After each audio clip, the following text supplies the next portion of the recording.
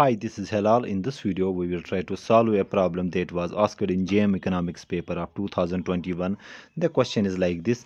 The following data relate to countries' GDP in 2012 and 13 in local currency. We are being given the data about the GDP, okay? And we have to calculate the value of this country's imports in local currency in 2012 and 13. We need to find the value of imports, okay, from the given data. What is the data given?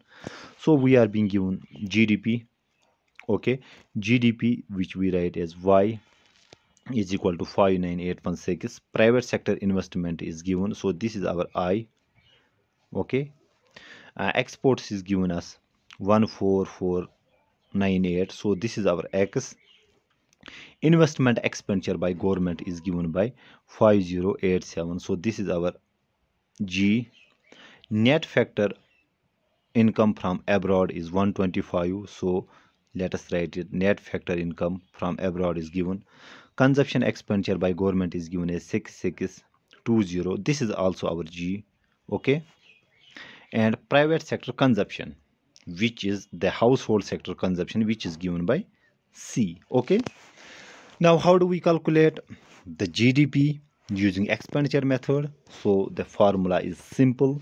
G is equal to, let us write, I will denote GDP by Y, which is equal to consumption expenditure plus investment expenditure plus government expenditure plus exports minus imports, okay. This is our GDP equation or GDP identity. Now let us see what are the things which are being included here. We have the private sector investment, which is used for calculating GDP. Yes, that is true. Exports is also used. We have here investment expenditure is also used. Now this net factor income from abroad, this is not the part of GDP, okay. This net foreign income, net factor income from abroad, is actually the component of GNP. If we were to calculate the GNP, then we can use net factor income from abroad, because GNP is equal to GDP plus net factor income, okay.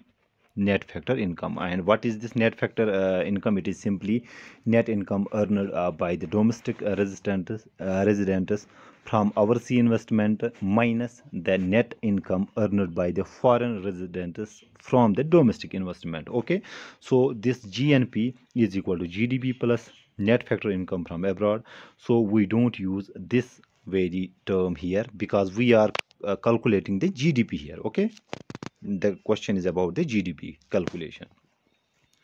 So I will rub this out, this very thing, to make the calculation here. Now what is given here? We are being given consumption. Consumption is given as, consumption expenditure is given as 35695. So I will write in place of C 3535. Or what will I do, because I don't have much space left here. So let me rub this out. Let me rub this out.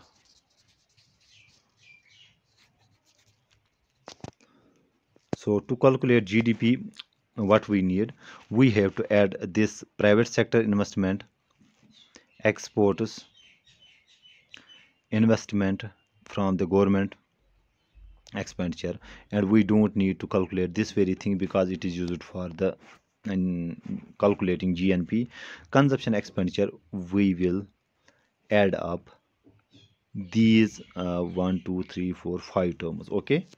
So when we add these things, okay, so we have to, in place of GDP, we have this 59816. So I will write 59816 is equal to the aggregate of CIGX. So this is our C, this is our I, this is our G, because G is composed of two terms here, so we will add them up.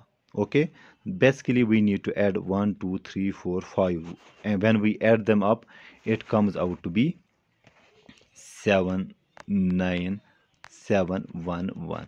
Okay, from this we have to subtract m, that is the importers.